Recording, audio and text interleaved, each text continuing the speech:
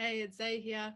Today I'm going to be teaching you how to compress your image sizes so that when you are putting photos or images onto your website, then instead of the file of the image being so big that it slows down the page. So have you ever been on gone to a website and it's just running really slowly? You just click a button and it just takes ages and ages and ages to load. Well, that happens because, or one of the reasons why that happens is because the file sizes is too large. So it's taking up too much data to download that page so you can see it. So a way for us to do that is to compress the image sizes so that they're a lot smaller, so that your page runs faster, so that when people go to your page, your website, whenever they click on a button, it will load really quickly.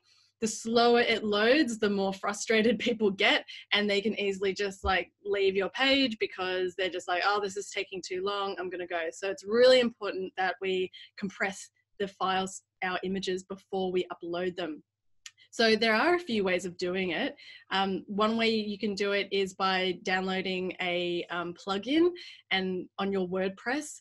So you can do that for free. One of them is called WP Smush or Smush It or something like that.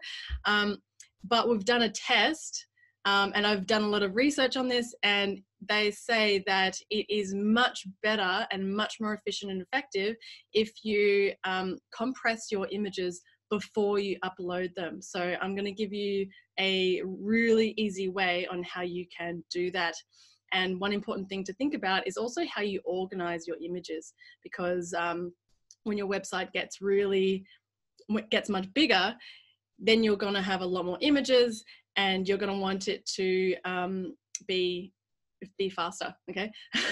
And be organized really well. So I'm just going to share my screen and we're going to jump straight into it. Okay, so sharing. So here we go. I'm in my WordPress. This is the back end, and say I want to put a different picture here. So what I'm going to do is first I'm going to find a better picture that I want, or another picture. So I go to Unsplash. Unsplash is just an image database which gives me royalty-free images. And here under my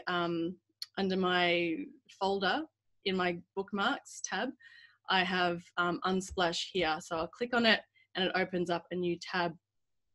If you want to find this site, you can just go www.unsplash.com and you'll come up with this page. So I want an image of, person using a laptop. So I'll just go person laptop. All right. So, and I want a landscape. So maybe this one will look good, or maybe this one.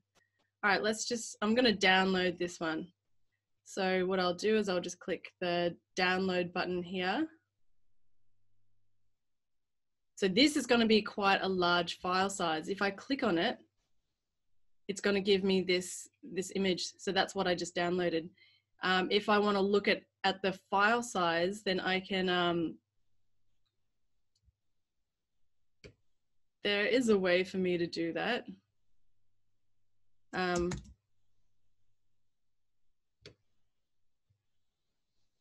So what I do is I'll hold on, downloads, because I just downloaded it. So here is the image. It's 744 kilobytes. So that's a pretty big for a file size. Whatever it is, it's got to come to a large file size. So what we do is, let me go back to my browser. I'm going to open up this website called TinyPNG. So I've got it here. It's TinyPNG. And if you want to find it, it's just go tinypng.com and you'll find this page. And this is a really simple page. You basically drag and drop your image and then it'll download it for you. So if you want, you can drag it. So I just click it and I'll drag it across like this and just dump it there, and it will compress it for me. So here it is, 744.1 kilobytes. And what TinyPNG does, it only compresses it so that it doesn't make the image look really bad quality. Okay, so it keeps the quality, so it still looks really nice. And as you can see, it's dropped down to 206.7 kilobytes. So it's like, it's dropped it by 72%, which is awesome. So what we're going to do is we just hit the download button here, and it will put it in the downloads folder. So if I click on it again, there it is. So this one, that one's the old one. This one's the new one. See, the image looks exactly the same. One is 744 kilobytes. The other one is 207 kilobytes. So this is the one we want. So what I'm going to do is I'm going to rename it. I'll just say person-laptop.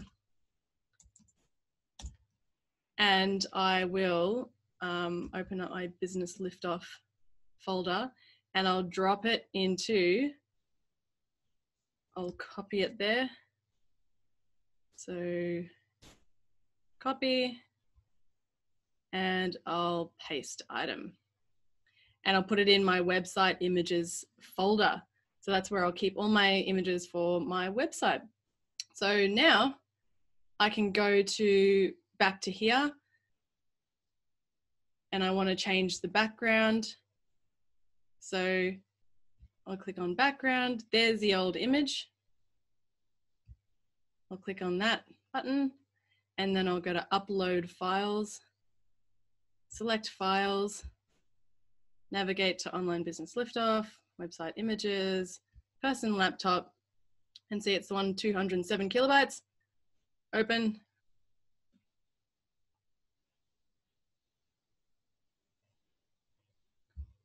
I can put little alternate text here. So person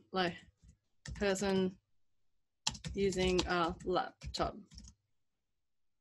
Title, person laptop, description, caption. It's all good. Center, link to none. I want it to be, because this is the background, I want it to be quite large, so we'll do a large. Okay, upload an image. There we go. So as you can see, that's updated my background. I personally think the other one looks better, but that doesn't matter. It's just an example, and I'll probably switch it back to something else. Okay, so I trust that this has been really useful for you. So every single time, make sure that you have a system when it comes to uploading images to your website. Go to Unsplash, or there are a bunch of other ones that you can go to. Download a royalty-free photo, and then it'll get saved onto your computer. And then you can go to TinyPNG, you can drag it, or you can click here and find where it is.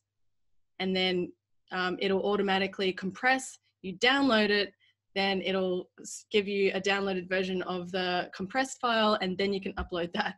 Okay, so it's a little bit of a, process to do this, but it is what you want. Like, you definitely want to do this from the very beginning, because trust me, I've built websites, and I just want to throw it all in there, and I've built it, and then I haven't organized any of my website images. I haven't compressed them. My pages are taking a really long time to load. And when I try to, when I go back to compress them again, I can't find the original files. Then I have to, it's just like a big, big mess. So it's really important that we do this from the very beginning, so that it saves us a lot of time and effort and frustration down the line. Okay, I hope you've enjoyed this video, and okay, bye.